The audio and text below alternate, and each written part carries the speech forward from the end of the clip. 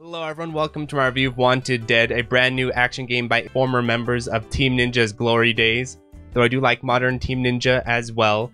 And this game has been getting a very interesting reception, to say the least. IGN gave it a 4 out of 10, and we'll talk about the IGN more specifically as we go on in the review. But I want to begin with my initial impression because I think it helps bring the review into context.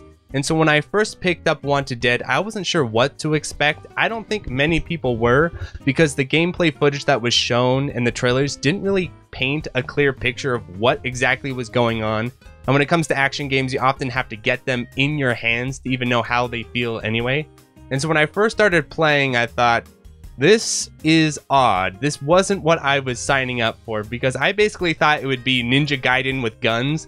I think that was an expectation of a lot of people. Hey, where's that fast, fluid Ninja Gaiden style combat? Where is that superhuman strength, ability to block bullets? The IGN guy complained about that. Basically, you rush down people and every now and again you pull out some guns and shoot them. I think that was kind of the game a lot of people were hoping or expecting for. And that is not what Wanted Dead delivered. Instead, you have this pretty big emphasis on gunplay. You even have like tactical grenades. And then on top of that, your melee attacks are slow. There isn't these long fluid combos that you flow through from one to another, doing dodge steps and free step cancels and air dashes and all the other crap you do in other character action games. So my initial impression was, uh-oh, they've dumbed the game down. This is gonna be for the noobs and for the casual people. Let's just try and do all the Ninja Gaiden stuff and see if it worked. And it turned out very little of it worked. I tried block buffering, that didn't work. I tried doing combos and mix-ups and using the pistol like a shuriken in Ninja Gaiden. That didn't seem to work. It felt like the melee combat in the game was really clunky and slow, almost Sekiro or Dark Souls style. And then the gunplay was way more emphasized than I was expecting. I'm like, oh, I'm actually taking cover and throwing grenades and aiming and doing bullet management. This is not exactly what I was thinking I was going to get. And so that was day one of Wanted Dead, and I was very close. I was this close to just saying, forget it. I'm sure the game's whatever. I'm sure it's got its fans or whatever like that, but I'm not going to continue onward with this. I've got other things to do, other videos to make, other reviews to cover. I'll put it down and call it good. But then I went to bed and looked up at the ceiling and thought to myself, there is something to this game. As I was playing it, it was hinting at these other mechanics and things and this depth, but I couldn't really access it. I couldn't really figure out how the game worked. But then I thought about another game I had a very similar experience with. Now, I'll give a moment for you all to guess what that game is. Surprise, surprise, that game was an arcade Capcom classic called Alien vs. Predator. So when I first played Alien vs. Predator, and I played Lin, I was thinking, oh, this is kind of cool, but busted and janky. But then I went onto YouTube and watched all these insane Lin runs and them doing air combos and juggles and bouncing people off with the sword and doing these moves. Some of them I wasn't even aware of. And then it all clicked into place. I went back and played, and bam, the game opened up to me. I realized, okay, this is how it works. And so what often happens with action games, and I think reviewers need to keep this in mind, players need to keep this in mind, is when you're first playing them and they're doing something new, they're doing something unexpected, there's often that linchpin, that key, that once you tap into it, once you figure it out, the game comes together. It all starts to come together. And so I was thinking, won't I feel like an absolute idiot that I do this review or I miss out on the review because I couldn't figure this out and I was just writing the game off like IGN or so many other people? Think of God Hand. That shit happened with God Hand. So I woke up the next day, I got my Xbox 360 controller, I went back into training mode, and I started labbing the game out like a fighting game. And that is when I found the linchpin for the game, the mechanic that brought it all into focus and in together, which is when you are attacking, if you press guard on the end animations of your attack, you cancel out the end animations. This is a mechanic that often comes up in action games and fighting games. A famous example of this is Marth's down tilt in Melee, where if you do a back cancel on it, you can down tilt way faster and recover from the down tilt way faster. And it makes the down tilt an okay, kind of decent move, into a godlike, amazing move that is the staple of his moveset. Turns out that is exactly the case here in Wanted Dead. So once you learn how to guard cancel the cooldown of your attacks, all of the moves make sense. Her entire moveset makes sense. The game now makes sense. So you're going from what a lot of other reviews are saying, like the IGN reviews, which is all the moves suck, you're super slow, you're just parrying all day, you don't have that strength and speed that you have in other games. Well, you actually do, you just have to earn it. Just like Melee and just like fighting games and just like Alien vs Predator, you actually need to learn some timing. And at first I thought, oh, maybe this is a bit of an oversight from the developer on the straight attack. So you'll see a lot of footage here. I will repeat the first swing all the time.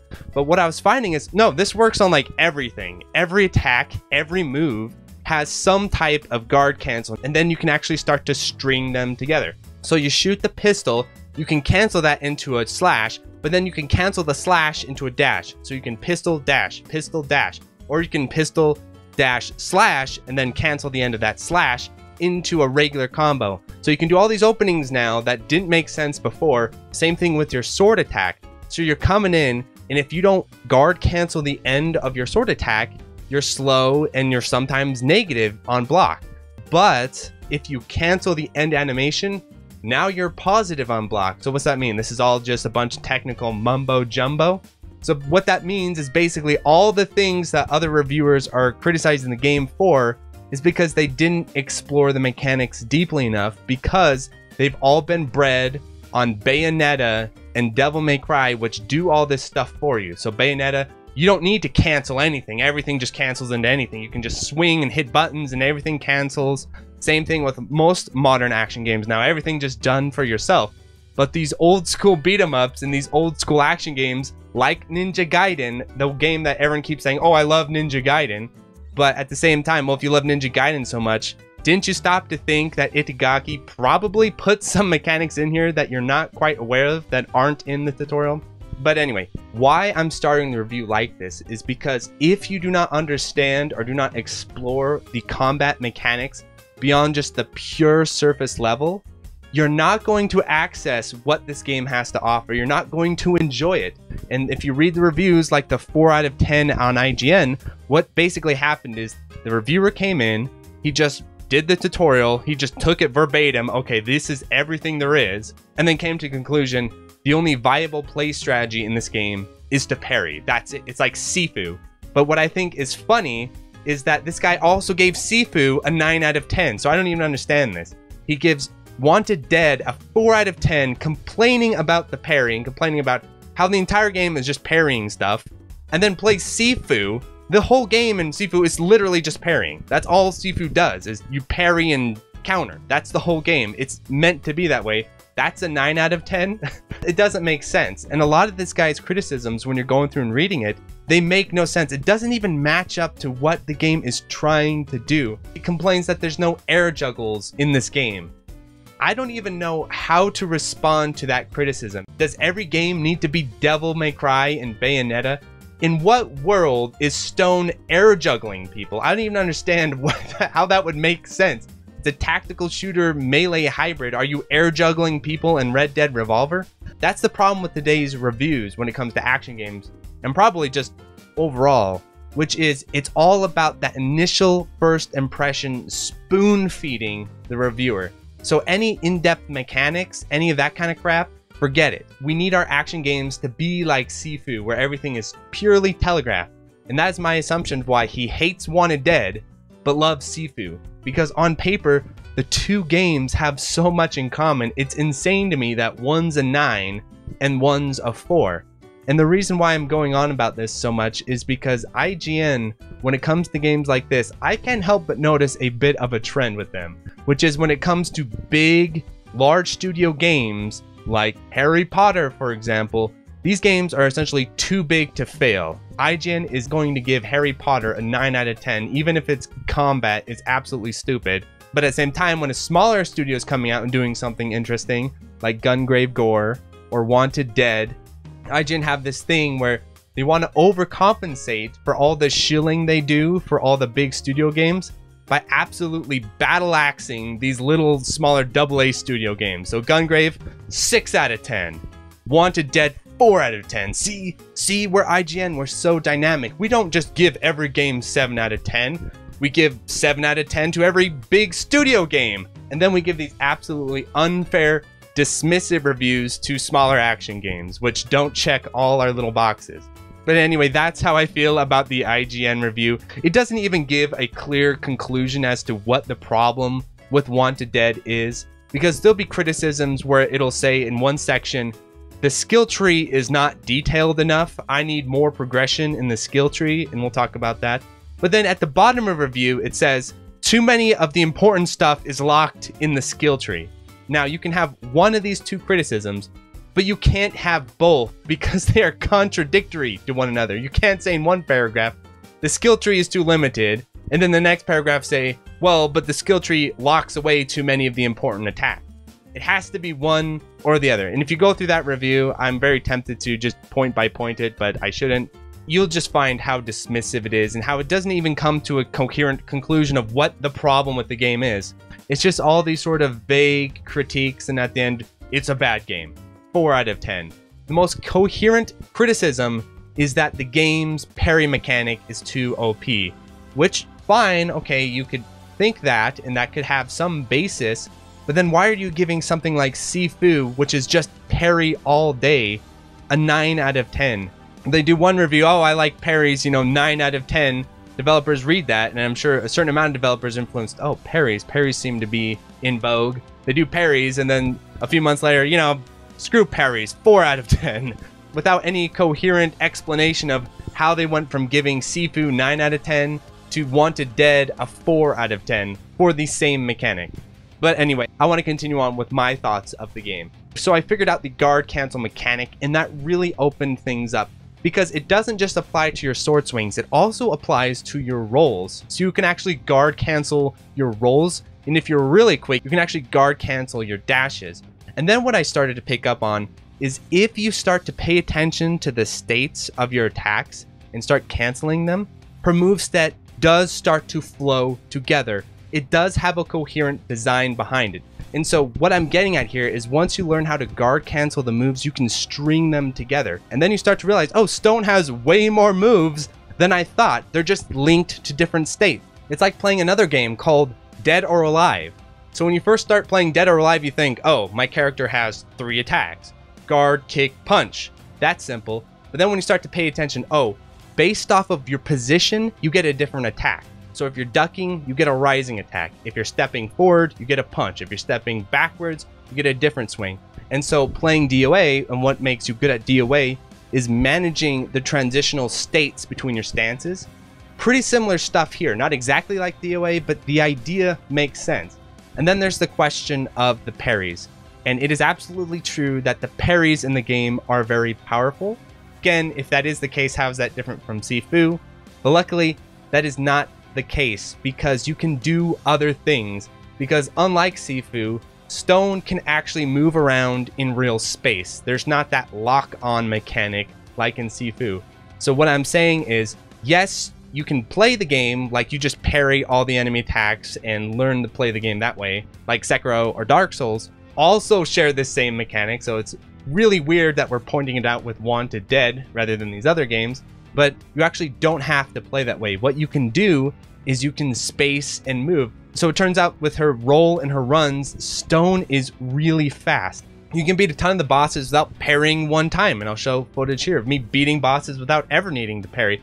So parry is a very powerful move in the game, but unlike Sifu, it's not actually 100% required, except the final boss. The final boss, the game does go Sifu mode and say, okay, parry this, but other than the final boss, who has like absurd tracking on his attacks, everything else you can still outspace and maneuver around using fundamentals. It's not just a game of Simon Says with the parry. So that's my discussion of the melee combat.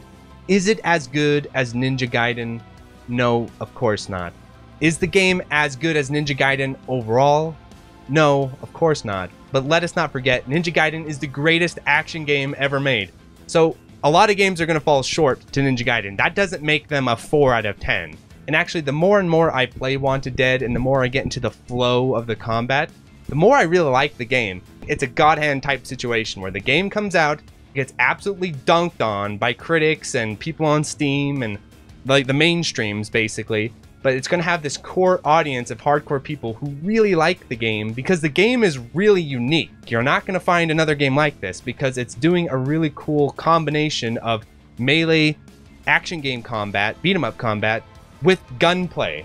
And how often do people sit down on paper and say, oh, wouldn't that be cool if you had a game that mixed melee and gunplay? But whenever this comes up, what ends up happening? One or the other totally dominates the other. So Bayonetta, Devil May Cry, they have gunplay, but how much are you actually straight up shooting things and playing like a shooter? Very little. And then on the other side of the coin, you have Gungrave, which has really cool gunplay and ranged combat, but its melee combat is intentionally bad and weak and kind of a last resort. That game is all about spacing with the guns. Well, Wanted Dead is this interesting in-between where it is trying really hard, and I don't think another game does it as well, to balance those two ideas. So we talked about the melee combat. I think the melee combat has much more depth than people are giving it credit for, but it's still not going to be straight up Ninja Gaiden, because if it was just that good, you would just do melee combat all the time. So it needs to be balanced. And the other half of the coin is the gunplay. And I think the gunplay in this game is really fun once you get into the flow of it and understand how it works, because once again, people coming into the game are expecting to play either a third-person shooter or Ninja Gaiden. And your brain kind of flips into those gears, right? So you first get your gun, you start shooting it, you're like, oh, I'm playing Gears of War right now. Except my ammo count is low. Where's all my ammo? Oh, what do I do? And then you're like, okay, now I'm gonna play Ninja Gaiden. So you run in and you're trying to block bullets, like the reviewer said. He wished you could block bullets. You're trying to do flying swallows and guillotine throws and all the Ninja Gaiden stuff. Uh-oh, Stone can't do flying swallows and guillotine throws. What do I do?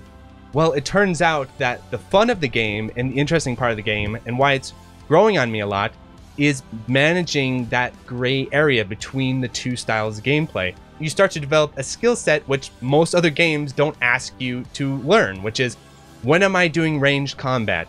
When am I doing melee combat? What are the scenarios for this? And you start to pick up, like when you first play the game, I'm sure many of you in stage 1, they have that arena with all the people in the very beginning. How many of you had just ran in there and started swinging your sword at people? And what'd you find? Everyone just lights you up and shoots you in the head.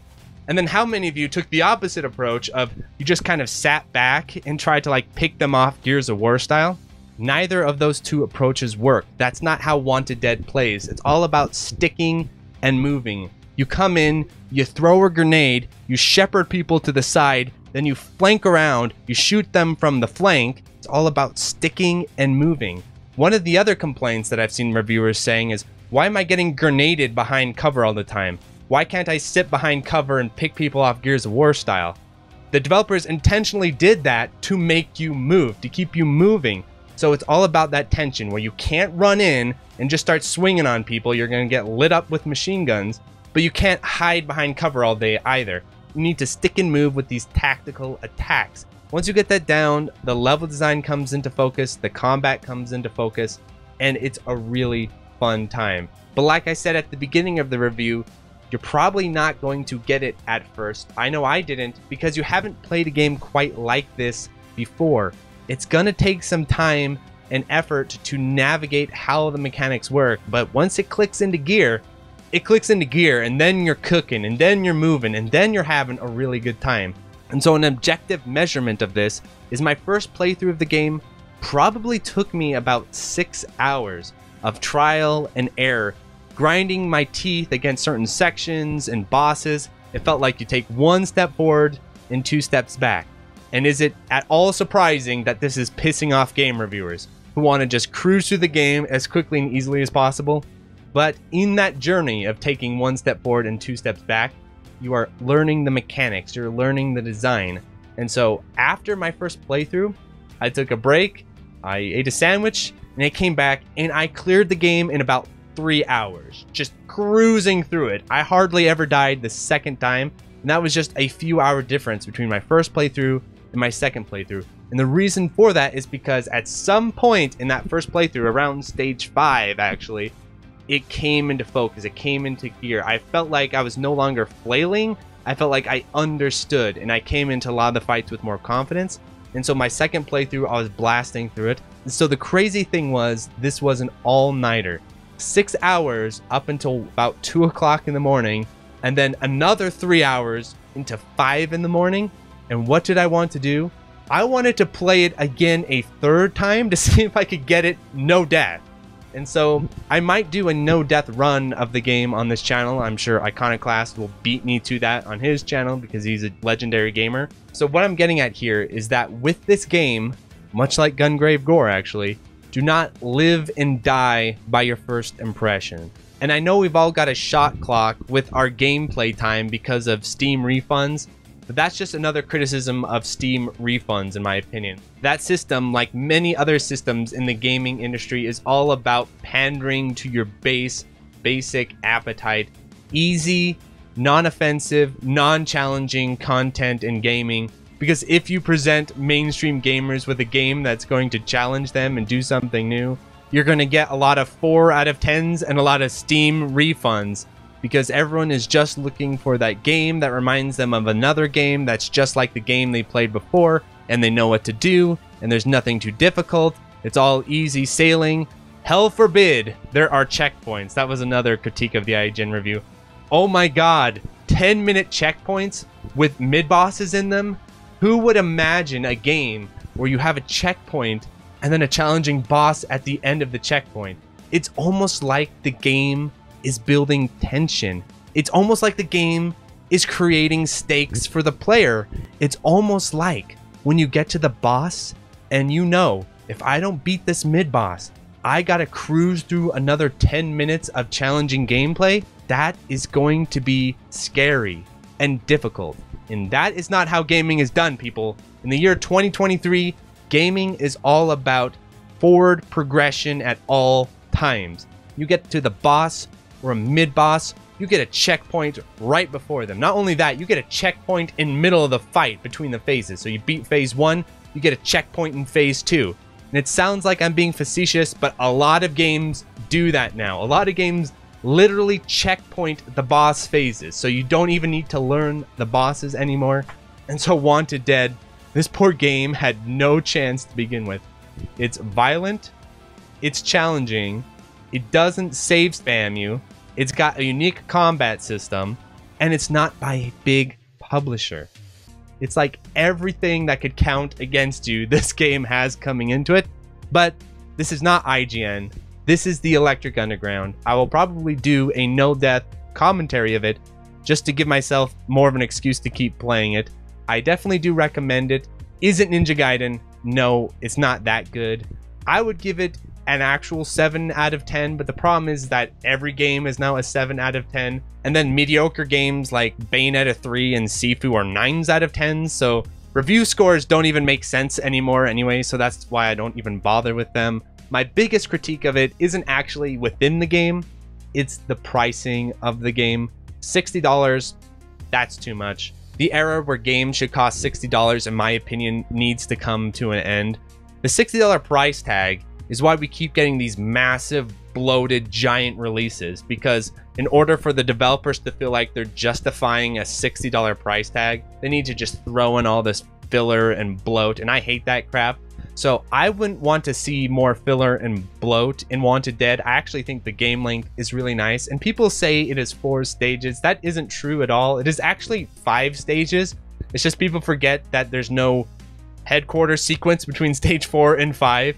So people think it's just like one giant stage. But on top of that, it does the Dononpachi and Shmup thing and Metal Slug thing, where the last 2 stages are longer than the beginning 2 stages. And this is another criticism I'm seeing that doesn't make sense, is people complain that the game is too short, but then they also complain that the final stage is too long. I think this formula works perfectly well. It is the arcade formula. It's tried and true. It works for a reason. And I actually really like the last 2 stages of the game. A personal highlight of mine was the first time I was playing, and stage 4, spoiler, ends up being the police station that is the hub world of the game. I was so happy when that happened, because one thing that I'm not a fan of is hub worlds. But when games take the hub world and turn them into a stage, I absolutely do love that crap. That's like Battle of Hogwarts type of stuff. I was always hoping that Super Mario 64, for example, you'd have like a final boss fight out in the courtyard or something of the castle. Big missed opportunity, in my opinion. So I was a big fan of the police headquarters actually becoming a stage. That was really cool. The final boss, I'll admit, is a bit of a disappointment. I wish it was more interesting and challenging rather than a parry fest. I guess they were thinking if we did the twin tanks and then we did the boss fight afterward, that would feel like a pretty cool sequence. And it was pretty cool, but I think the final boss himself could have brought more to the table. So overall, 2 thumbs up for me. And I was also really delighted to see the little shmup minigame. I did not know that was in there. And when that popped up, I was really excited by that. But I'm going to cover that in a whole separate video, so don't worry about that here. Now, even though I do recommend the game, I do think it is too expensive at $60. It just shouldn't be that much to begin with. So if you want to wait for it to go on sale for $40 or $30, I think that's a much more sensible price point. So it's a weird situation where I fully recommend the game, but you probably should wait for it to go on sale, which it will, especially with the IGN review. Just because 60 I think is too much to pay. I mean, if you really want to get it, like I really like it, I'll pay 60 for it, but I can't comfortably recommend it at that price point because I just think it's too much to begin with.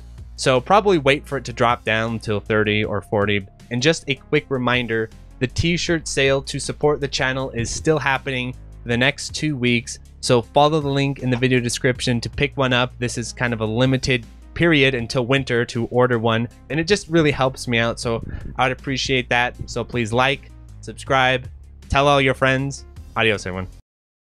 So thank you to the $5 patrons, 100, accepting Panda, Alexander Pfeiffer, Dingo, Another Joe, Anthony A, Aaron Solis, Arrow Viper, Bo, Ben, Beto Dames, Borgie22, Brian Shiver, Chase Palumbo, Chato Maltese, Chris Yuzefovich, Chronic Burnout 3, Climby Coyote, Coast, Color Boy, Cooksan666, Cook Some Soup, Corey Mark, Des Audio, Danchi, Darren Griffin, Datrot, Delta Tango 6, Disco Stas Leia, DJ420 Praise It, Eric H, Fantaside, FCK, Francisco, Full Set, Retro Schmupper, Jake Ryan, JLab, JB RPG, John Kelly, Gameboy Guru, K, K2, Khalil Reedy, Contain, K-Horse, Larridge, Malaise, Matt O'Leary, The Goddamn Milkman, Maz, Megadeth 859, Minung, Mechalin, Michael Stum, Mitchell Y, Queen Charlene, Nathaniel Davis, Neon Dagger Games, Okla Kugels, Psycho Blizzard, Rattlecat, Raul, Real Skeen, Riff Mason, Rolf015, Sarah, Scanline City, Seesaw STG, Shmup Junkie, Sarah Pong, Steve Fiction, Street Magic, Superfunk, Takero Mucho, The Boot Rex, The Dirty Screech, The N1, The Old Bensta, TRM, Sugumo, Tuwayu, Twilight EX, Unikoi Roots, Vic Viper, Wabby Legs, X20 Spec, Boghog, and Utakaya. Thanks for watching.